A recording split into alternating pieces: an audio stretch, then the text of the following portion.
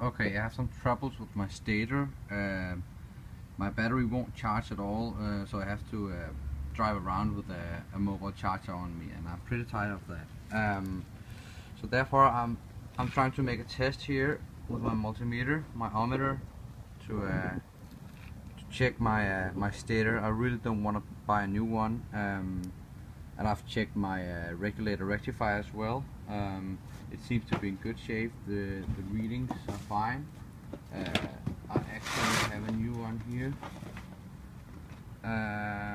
Sorry, I'm holding my phone with my legs, but this is the new one. It's bigger than the old one, but it's good. But the readings are fine on the old one, so I don't want to change that.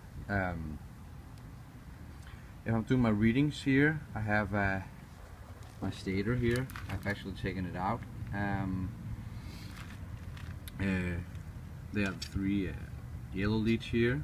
They go up into this assembly thing, and I'm doing my readings from that because I don't want to open the wires right now.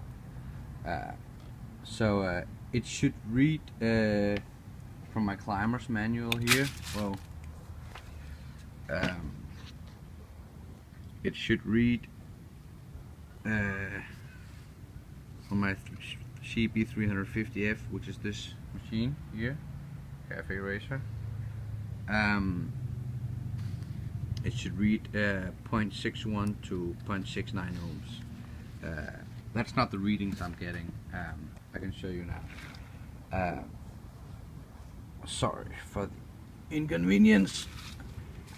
I have my multimeter here. As a measure between the yellow leads here,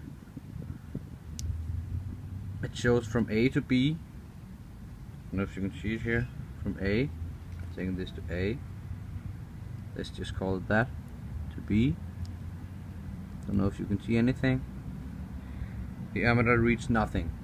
If I go from A to C, it reads 1.3. And if I read from B to C, I get 0.9. I'll just try again. From B to C. Sorry. No, actually I get nothing. Let me just reverse him.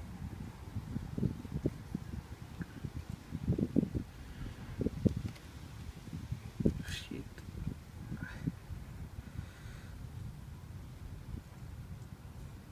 B to C again, nothing.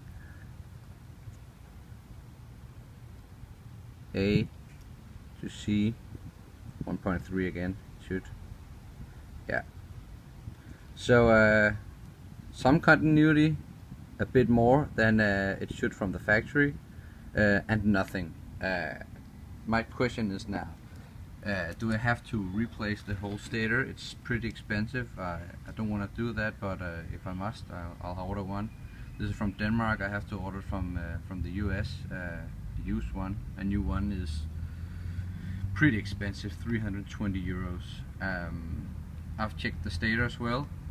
Sorry, that the field coil right there, and that is that seems to be good. There's no ground, and I should specify there's no ground from each of these yellow leads as well. So I don't know what to do from here, but the old rectifier is here, which you can see. It's my first project, so I just want to hear what you think and if you can help me. Bye bye.